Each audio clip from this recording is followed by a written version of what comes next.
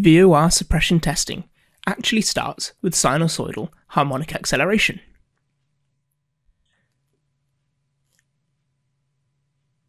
VOR suppression testing is also known as the visual vestibular fixation, VOR fixation, or VOR cancellation.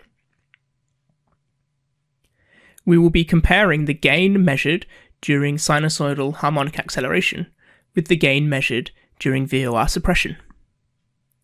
The only difference being that when performing the VOR suppression test, the patient will be able to see a fixation light inside their goggle. As they have something to look at, they should be able to suppress the eye movements that are generated by the chair movements. This is a centrally regulated process. Just like SHAR testing, the patient will be in darkness with the goggles on, and they will be given a mental alerting task throughout. It is said that the VOR suppression is much like measuring the fixation index when doing caloric testing. Caloric testing stimulates nystagmus as if a low-frequency stimulus of 0.003 Hz was being used. The rotational assessment, however, has a stimulus of a much higher frequency.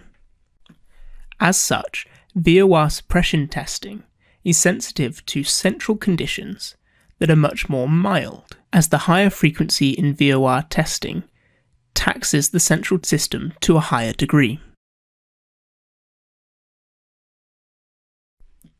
Here we can see the much reduced eye velocity while the chair is rotating.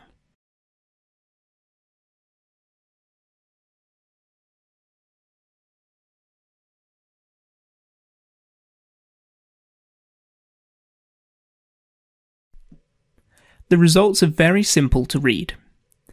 The circle is the gain recorded during the sinusoidal harmonic acceleration. The triangle is the gain recorded during VOR suppression.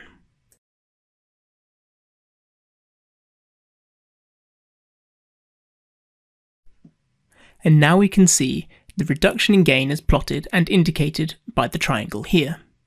The grey area is the abnormal range. This is dependent on many factors, not least including age.